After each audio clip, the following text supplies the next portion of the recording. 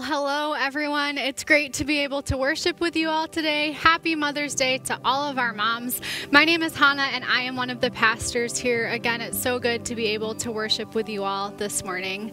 If you haven't already, please fill out an In Touch card. You can find that on the Church Center app, or if you want to find a link to that at our website, fill that out. Let us know when you're worshiping with us, where you're worshiping, and let us know how we can be praying for you. Whatever struggles are going on in your life, anything that you're celebrating, we want to pray over those things. Please know that our staff and our elders take time out of every single week to pray over those things. So let us know how we can be praying for you on your In Touch card. Here at Westbrook, we believe there are 4 markers of a healthy disciple: worship, practices, action, and connection. And everything that we do here revolves around those 4 things. If you have a high schooler, a student who is currently in 9th through 12th grade, I want to remind you that registration for Beach Camp is now open. Beach Camp is our summer trip for high school students. This year we are going to South Haven, Michigan from July 11 through 15.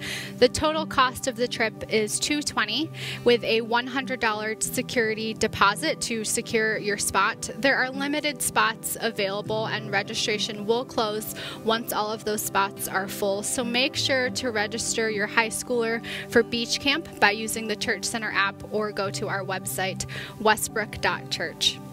Speaking of students, I know that graduations are taking place over the course of the next few weekends. If you have a 2021 graduate in your house, 8th grade, high school, college, and higher ed, please let us know so we can celebrate them in an upcoming Westbrook service. All you have to do is email info@westbrook.church with the graduate's name and grade. Again, email info@westbrook.church with your 2021 graduate's information, and we'll celebrate them in a service coming soon. One last announcement. It's a change regarding Westbrook Kids. Starting May 30th, we will be offering Westbrook Kids Ministry during the 9 a.m. and 10:25 a.m. services only. This is different than what we have been doing. We've been offering Westbrook Kids during the 2nd and 3rd service, but starting May 30th, we will be shifting to 1st and 2nd service instead. So parents of preschoolers and elementary kids, please make note of that. Westbrook Kids will be offered during 9 a.m. and 10:25 a.m. services starting May 30th and going into the summer. I want to offer a prayer over our offering right now and the rest of our time together. Our offering is our time to worship together. It's still a part of our worship experience. It's a way for us to serve and love our community in tangible ways. This offering makes it possible for us to meet in person and online, and we're excited to plan some summer events, some fun things, and some other outreach efforts. All of this offering will go towards those things. If you've given already, thank you, and thank you for doing ministry with us. As you're able, you can use the Church Center app to give online, or if you would prefer to give in person, there are drop boxes at the Westbrook offices. Let's pray over the rest of our time together and over this offering.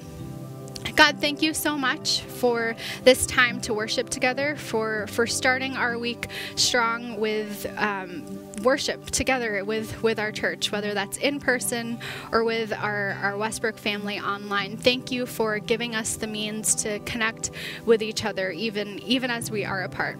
I pray that you bless this offering and use it for so many good things in ministry, for not just things that happen within our church walls, but for ministry efforts and ways we can serve our community, our local community, and our partners around the world. God, thank you for giving us opportunities to serve you through this offering.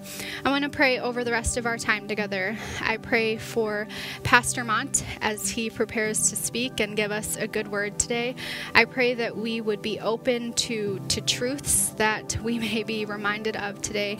If anything difficult comes up, God, I pray that we would lean into them, that we would hear your word, and that we would know what steps we might need to take next in our lives. Thank you for speaking through Mont today. Thank you for, again, giving us a space to worship together.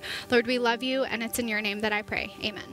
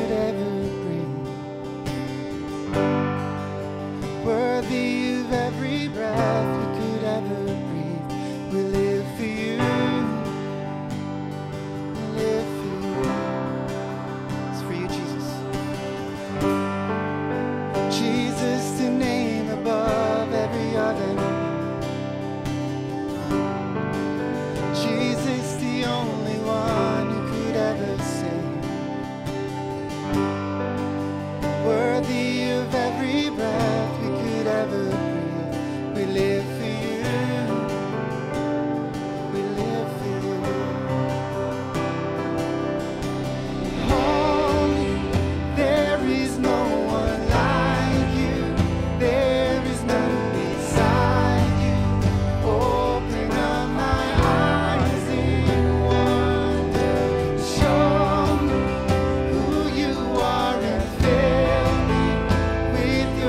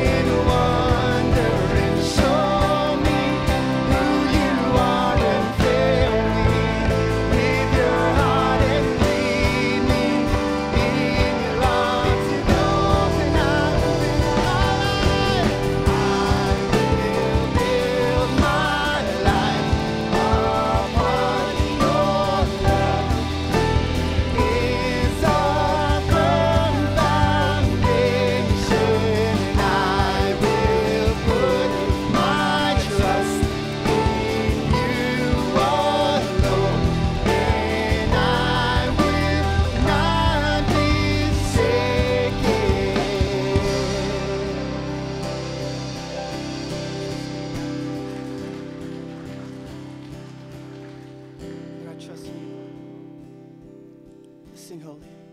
Holy, there is no one like you. There is none beside you. Open up my eyes in wonder and show me who you are and fill me with your heart and lead me in your love to those around me.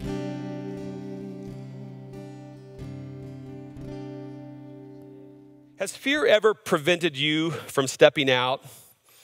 Have you ever thought, I can't do that, I'm just not qualified? Or have you ever thought, oh my goodness, that'll never happen to me, nothing good ever happens to me? Or have you ever wondered, is this going to ever end? I'm not sure how much more I can take. Or maybe you've thought, I can't breathe, I'm so gripped with fear. Fear is one of Satan's favorite tricks to keep us from moving forward and becoming all that God has created us to be.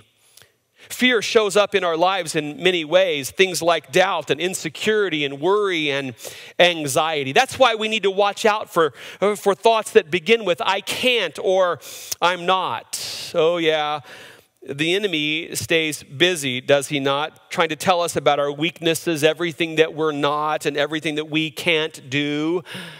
But we don't have to listen to him. If we know God's word, we can find out everything we are in him.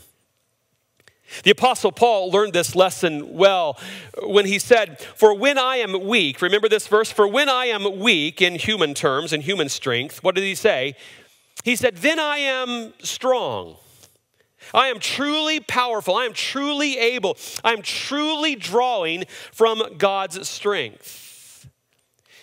If we're not careful, we can allow our weaknesses to prevent us from stepping out into God's plan for our lives. However, the Lord wants us to trust in him with our weaknesses, and he wants us to receive our strength in those areas. He wants us to focus not on how much we can't do, but how much we can do, and lean on him to give us the ability to do all of the rest. Now, I know fear is a normal human emotion designed by God to alert us to danger so that we can take action against it. Yet fear can take root in us and can cause us to give way to hysteria and to panic. God knows this about us. He knows that about you. And I'm grateful that he knows that about me as well. And one thing that I have learned over the years of walking by faith is that God is bigger than anything that causes me fear.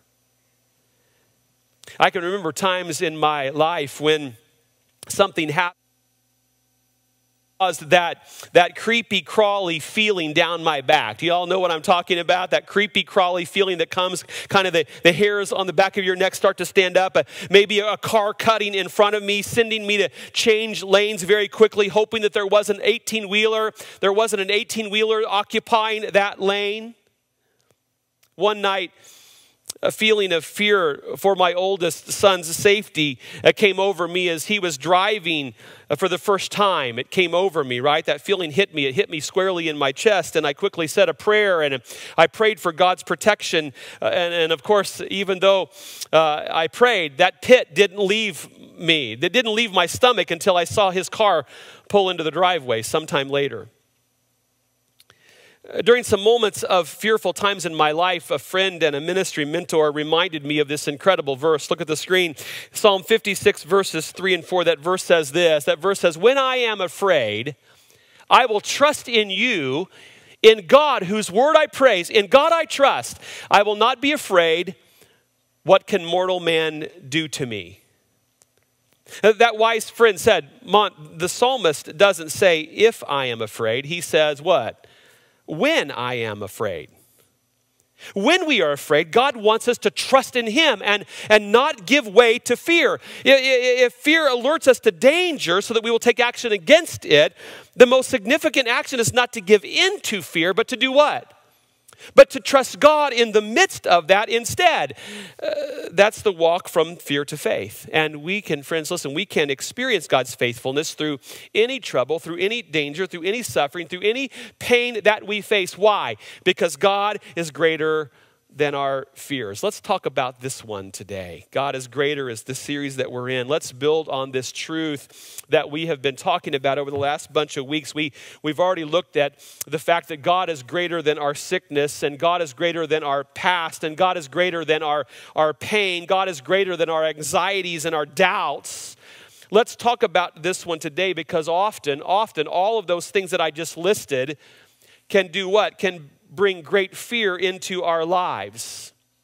Listen, God is faithful now. God is faithful in every circumstance of our life, as he was years ago with people in the Bible who are examples of walking from fear into faith. So wherever you're watching this, if you're online or if you're here in our live service tonight, I want you to grab your Bibles and I want you to turn with me to the book of Judges chapter 6. I want us to look tonight at Judges chapter 6. You find it on your phone or wherever you have your Bible. And I want us to look tonight at the story of Gideon in the book of Judges. He's the perfect example, I think, of someone who was literally stalled from moving forward in faith due to his fear. In Gideon's case, he felt unqualified to do something great. During his time, the Israelites were being attacked by the Midianites, and they desperately needed help. Here's the cliff notes of this story. One day, as Gideon was working in his father's winepress, trying to hide from the enemy, the Lord appeared to him and said, "The Lord is with you, mighty warrior. Go in the strength you have and save Israel out of Midian's hands. Am I not sending you?" And Gideon replied, "But how can I save Israel? My clan is the weakest in Manasseh, and I am the least in my family." And the Lord answered, underline this in your Bible, "I will be with you, and you shall strike down all the Midianites." You see, in Gideon's mind, he was the least qualified person to lead Israel's army to victory. Be sure to read the entire story. This dude was hiding out in fear. He was living his life in mortal fear. He was afraid of even turning the attention to something different, right? However, after more encouragement from God, he finally agreed. What did he agree to? Well, as Israel's army of 32,000 men were preparing to go into battle, the Lord had Gideon kind of send all but 300 of them home. God wanted him to totally depend on him. God wanted Gideon to totally depend on him. And the Lord was about to teach Gideon, and I think he's about to teach us some amazing lessons. Namely, no matter what we have done or what we haven't done, God can make up the difference when we put our trust in him. Amen? Secondly, no matter what our layers of challenge and apprehension may be, God's blanket of protection and grace can move us forward in faith when we put our trust solely in him. Now, we're going to look at this story more in depth, but the cliff notes say this. That day, Gideon and his 300 soldiers overcame the Midianite army, the entire Midianite army, a force of more than 135,000 men. Gideon and the Israelites succeeded when they did what God told them to do. And so be encouraged, my friends. Be encouraged. Anytime you think that there is no way you can win your battles, remember Gideon. Anytime you think that you are just stalled by the fear of what's going on in your life, you just remember Gideon. And then you go forward in faith, even if you feel afraid, knowing that the battle belongs to the Lord. I want to dig a little bit deeper into this story. So again, grab your Bibles, if you will. Stay with me here. I want to dig a little bit deeper into this deal. And as I do so, I want to highlight this story, and I want to wrap them in some trust lessons, proving to us that God is greater than any fear we might have. This morning, we're going to look at this, and we're going to focus on this regular guy named Gideon. He is not impressive at first look, but he makes some choices that flow from his faith in God. And so significant is his mark that this very ordinary man made, that he is listed, if you know your Bible very well, he is listed in the Hall of Fame of Faith in Hebrews chapter 11, alongside all the movers and the shakers of the Old Testament. I want you to track this story with me as we work our way through Judges chapter 6 and chapter 7, where we find a primer on trusting God, especially when we're going through fear. And I want you to follow this with me as we think about God is greater than our fears. I think there are several lessons, in fact, 6 lessons here that will help us trust God more, especially when we're racked with fear. Here's the first one. I want you to get these down. Here's the first one. God uses tough times to get our attention. If you have your Bibles open, Judges chapter 6, verses 1 through 6. As we open Judges chapter 6, we find the nation of Israel coming off a time of relative ease. The bills are paid. The kids are behaving. Business is good. Everything's coming up roses. And as it tends to happen when we're going through such times in our lives, especially such good times, Israel forgot God. Things were going good. They took their eyes off of God. They became self-sufficient. They didn't need God. And so the Lord shook things up, you see, by rousing an enemy against them to show them how hard life can be without him. Verse 1 says that the Israelites did what was evil in the eyes of the Lord. And so the Lord handed them over to Midian for several years. Now, just a little backstory. You need to know that the Midianites were extremely powerful. They oppressed the Israelites mercilessly. Every year around harvest time, the nomadic Israelites, or the nomadic Midianites, would invade Israel. And verse 5 tells us, if you look at that, tells us that they would come in like locusts, ravaging the land, and what they couldn't carry out with them, they destroyed. The Bible reports that it was so bad that many of the Israelites left their homes to live in caves and strongholds. What were they doing? They were literally fearing for their lives. This went on for 7 years. For 7 years, finally, the Israelites, they cried out to the Lord for help. Why did it take them so long to turn to the Lord? Well, kind of sounds a lot like us, doesn't it? They waited until every possible option had been played out. They couldn't take it any longer. Verse 6 tells us that Israel became so poverty-stricken because of the Midianites, that the Israelites finally cried out to the Lord. How many times have we gone through hard circumstances?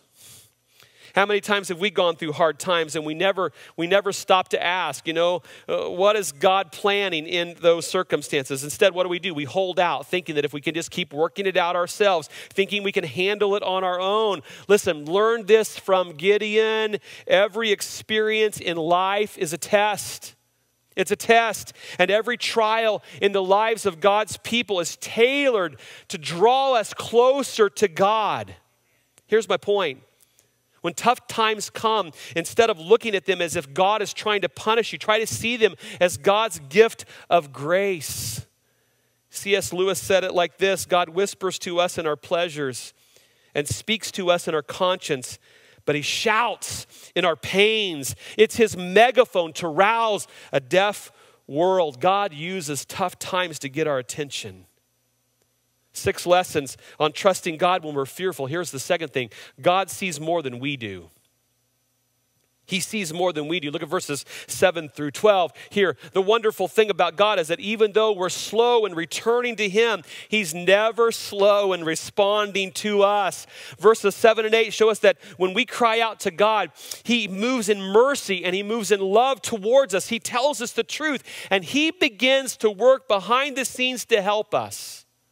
For Israel, he first of all sends an unnamed prophet to call them back to total surrender and complete devotion, full devotion to God. But then, look at this. His plan also included this unlikely man named Gideon. Now, we meet Gideon in verse 11 where he's threshing some wheat in a winepress to keep it from the Midianites. Now, if you know much about Old Testament history and how this all works, some of you know this, but normally, back in the day, what you would do is you would want to thresh wheat out in the open so the wind could blow away the chaff. But Gideon has apparently been stung before. He's fearful, so he goes into hiding in an underground wine press, hoping to avert the attention of the Midianites. It's a pitiful sight. This dude is full of fear and frustration and discouragement, and he's hiding down in this wine press so he won't be seen. But Gideon even though he's fearful, listen, God knew what he was doing. He knew what he was doing when he would call this poor guy cowering in fear, minding his own business, doing his best to stay out of the limelight, trying to stay out of the line of fire. He didn't think much of himself either, right? Verse 12, God called him a mighty warrior. Was God being sarcastic or did he see more than what Gideon saw? Well, guess what? God sees more than we do. I believe God saw what he was about to make of Gideon. And guess what? In time, Gideon saw it as well. Get this, here's the next thing. One of the biggest lies we tell ourselves is that God only uses special people. He only uses fearless people. But if you're a born-again believer, listen, here's what you need to know. You are God's child. You are his friend. You are his masterpiece. You have been justified. You have been freed forever from the condemnation from God. You're adopted into his family. Your citizenship awaits you in heaven. You belong to God, never to be separated from his love. And you have everything that you need for life and godliness. God knows who you are, even if you don't, and he will work to help you see your true identity. Stop living in fear. God is greater than that. You get it? Here's the third thing. God confirms his priorities with his presence. He confirms his priorities with his presence. Look at verses 13 through 24. After being called a mighty warrior, Gideon questions God. Look at verse 13. Please, sir, if the Lord is with us, why has all this happened? And where are all his wonders that our fathers told us about? Gideon's conclusion was that the Lord had somehow abandoned them. But verse 14 records something that must have bulldozed Gideon's feelings. It says that the Lord turned to him. He looked at Gideon full in the face and he said this. He said, go in the strength you have and deliver Israel from the power of Midian. Am I not sending you? Gideon still isn't doing the math in this divine equation. So he just notes how unimpressive his resume is. He says, but I'm like the weakest in the clan. I'm the youngest in the family. I don't have any authority to call out the cavalry from his own tribe, let alone from others. What's going on here? This dude is racked with fear and insecurity. But God confirms his priorities with his presence. Look at verse 16. He says, I will be with you, the Lord said to him. You will strike Midian down as if it were one man. Gideon is given an undeniable commission, told the remarkable results in advance, and the promise, the unrivaled partnership with the Lord himself. See what's going on here? Gideon needed a personal encounter with God, and so God met him right where he was, giving him a sense of purpose, giving him a sense of peace, and promising his presence. Gideon was ready for the first test. And so now let's get ready for the fourth lesson here. Private faithfulness is a prerequisite to public usefulness. Before Gideon could be used publicly, he first of all had to clean up his own backyard. Look at verses 25 through 32. His family was breaking the first and second commandments with idols to Baal on their property. And so the first assignment from the Lord here was to take his dad's special 7-year-old bull and tear down all the idols.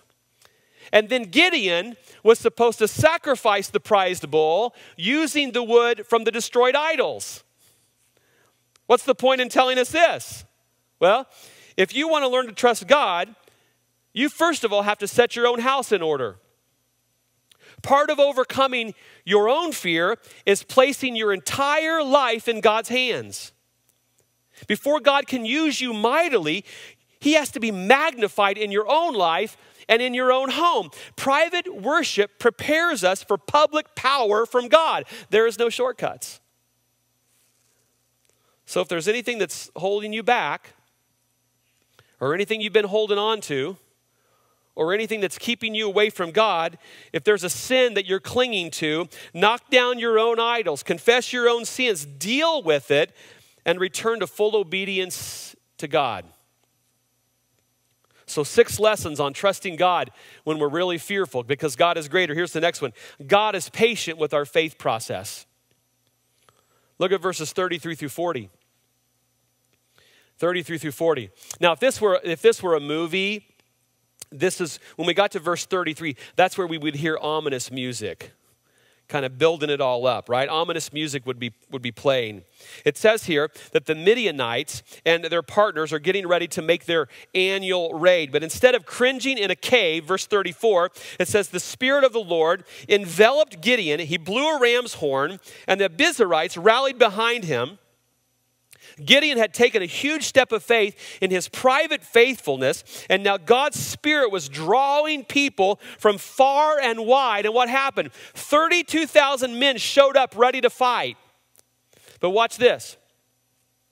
Even after his encounter with the Almighty God, even though he had been obedient to clean, shop at home, even though the Holy Spirit was empowering him, Gideon still struggled with doubts. He still struggled with fear. Can you all relate to this? Even though you know God is with you, you're still like, oh, I'm not so sure. But God is with him. He knows that God has promised to save Israel through him, but he's looking at a mirror, and that reflection doesn't look very encouraging to him. Notice verses 36 and 37. Gideon says to the Lord, well, if you will deliver Israel by my hand, as you said, I will put a fleece of wool here on the threshing floor. If dew is only on the fleece and all the ground is dry, I will know that you will deliver Israel by my strength, as you said. This is where the idea of laying out a fleece before God comes from. You ever heard of that? I'm going to lay out a fleece. I'm going to give God a fleece. I'm going to lay it all out. So much fear that what did he need? He needed confirmation from God. You've already promised he's going to do it, but I need you to confirm this with me, okay? I'm still full of fear. I love how patient and loving and tender God is with Gideon, and how he is with us. Gideon is making a deal with God, but he wants a confirming sign. Anybody ever done that before? Right? And the Bible says the next morning, get this, God gave it to him. The fleece was wet and the ground was dry. But what does this doubting Thomas do of the Old Testament? That's what Hannah preached on last week. This doubting Thomas of the Old Testament, what does he do? Verse 39, he reverses the test, asking God that the next day the fleece be dry and the ground be covered with dew. And what does God do? Well, God just graciously confirmed his power for the second time to Gideon. Our Lord was developing this man into a fully convinced servant, matching each doubt with kind reassurance. Get this, my friends, in your brain and in your spirit. God will show you the same patience as well as you seek his face, allowing your fears to grow you into a man or a woman of faith following God. Last lesson on trusting God when we're fearful, because God is greater than our fears, yes? Success is determined by God's power, not ours. Y'all got that? Success is determined by God's power, not ours. We're now in chapter 7. Look at verses 1 through 8. Gideon's now ready to rumble. He's now ready to rumble. He's ready to go to war, but God has other plans. Judges chapter 7, verse 2. The Lord said to Gideon, you have too many men for me to hand the Midianites over to you, or Israel might brag, I did it myself. So if you know the story, it's kind of funny. God proceeds to give Gideon a couple of tests to whittle that number down. The first test called out 22,000 men out of the army, leaving 10,000. Still too many, God said. And so in verse 4, he gets the second test. God tells Gideon to take his men down to the water and let them get a little drink of water. And he says this, weed out any men who stick their face down into the water to drink, and keep the ones who ladle the water to their mouths with their hands. Gideon must have gulped hard when he counted how many men were disqualified. 9,700 were out, leaving only 300 men. Can you imagine how Gideon must have felt? I mean, the guy's already racked with fear, okay? Chapter 8 tells us that the Midianite army numbered 135,000 men. That's 450 Midianites to every one Israeli soldier. God wants Gideon's army to face this horde with a mere 300 men who knew how to drink politely. Catch this. Catch this. God created an impossible situation of human weakness to exalt his own strength. That's his specialty. What did Jesus say in Luke chapter 18 and verse 27? What is impossible with men is possible with God. Here's a good lesson for us. Accomplishing God's purposes is not determined by the bottom line on a finance sheet or the size of a congregation or the efficiency of our plans. We need to attend to all of those things for sure. But the truth is this: God is looking to glorify himself on this earth through people who are fully dependent upon him, who believe that he is with them and are ready to charge the hill in the name of the Lord, trusting in him for our strength. One author wrote this: God doesn't need a majority vote from us on this. He doesn't need us at all, but he invites us to join with him in doing his will. And when we do, we reap the benefits and he gets the glory. His strength is greater than our fear. His strength is greater than our fear. And the rest of the story, as old Paul Harvey would say, is this: in one of the strangest battles in the history, 300 of these soldiers went out with trumpets and with torches and with jars to meet the Marauding Midianites. And God sent confusion into the ranks of the enemy, so much so that they began attacking each other. And when it was over, 120,000 Midianites killed each other. 15,000 fled. It was over. God had answered Israel's prayers. God used a common man flooded in fear who believed in God. And I think that's a perfect lesson for us to learn, that God needs to be greater than our fears, no matter what our fear is. When it's us plus him, we can overcome anything. God uses tough times to get our attention. Is he getting your attention today? God always sees more than we do. Do you see yourself as God sees you? God confirms his priorities with his presence. Can you sense his presence right now, urging you to trust in him? Private faithfulness is a prerequisite to public usefulness. Are there things in your life and in your home, in your world, that need to go so that God's power can move in your life? And God is patient with our faith process. He meets us right where we are with right what we need, right when we need it. And success is determined by God's power, not our own. Will you trust him today? Will you trust him with your life? Will you trust him with your family? Will you trust him with your finances? Will you trust him with your fears? Will you trust him with your health? Will you trust him with your anxieties? Will you trust him with your addiction? God is greater than our fears. When you're afraid, be sure to trust in God, whose word we praise. In God we trust. We will not be afraid. What can mortal man do to us? The answer to that question is nothing. Because if God's power and strength lives in us, and we're following in obedience to his will, then God is with us all the way. With that, and as we close, I want to move into a time of communion and a time of remembrance. If you didn't get one of these cups, if you're here in our live service tonight, one of these cups, just jump up where you are and go back to the communion stations and grab one of these. If you're at home watching this message right now, I want you to maybe you can pause this video and grab something that will symbolize his body and blood, a piece of cracker, some juice. But I want you to share this with me. And as we move into this time of communion and this time of remembrance, I want you to think of your own life. I want you to think of moments maybe where you were racked with fear, moments where you just didn't know what tomorrow would hold.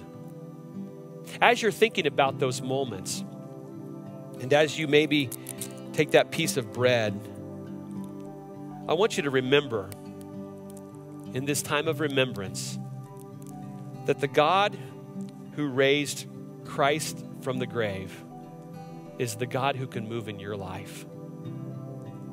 The God who allowed his son Jesus to be broken is the God who can make us whole. And the God who allowed his son to have his life-giving blood spilled is the one who can live in us to give us life that we need. With these emblems, let's take a moment and remember his sacrifice. Heavenly Father, thank you. Thank you for the story of Gideon that taught us that our faith needs to be stronger than our fear.